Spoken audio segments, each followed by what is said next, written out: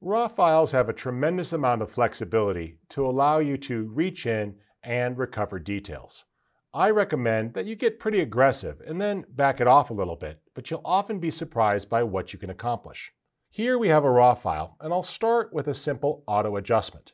Additionally, I'm going to take advantage of camera profiles. This little box here lets you access the camera profiles and reach into it itself. Now what I could do is browse. Notice we have camera matching. This lets me match the settings that the camera recommends, for example, landscape settings, or other choices here for different situations. I'm going to go with the camera landscape matching ones, and that works quite nicely. You'll also see other choices here, such as the Adobe landscape, which is a nice one to match to the subject, and obviously you can use portrait for portrait type situations. These are going to also help you maximize that. In this case, I think the Adobe landscape did a nicer job of recovering some of that detail. Now, these are locked in because they're not stylistic. Some of the other ones down here can be adjusted with a slider, but these are more absolute. Click the Close button and then continue to look at your choices. Clarity and texture are going to be the friends here.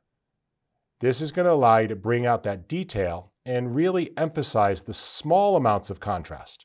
Clarity is going to be a little more aggressive and affect a bigger area. And dehaze is going to work on the sky, but you can't be too aggressive.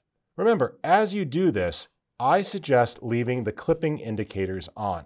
So this way, if you see clipping, you can play with that black point and try to bring some of it back to just dial that back until the clipping goes away.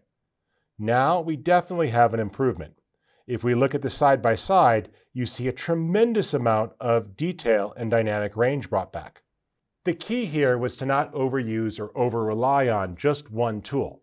By properly interpreting the RAW file and assigning a profile to nudge it in the right direction, and then using auto, I was able to get 90% of the way there.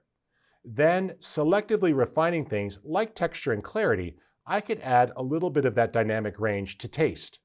Once I'm satisfied with that, the clipping indicators come in so I could see that I'm not crushing any of the highlights or the shadows. While that's not a one-button fix, it's still really fast and makes such a great improvement.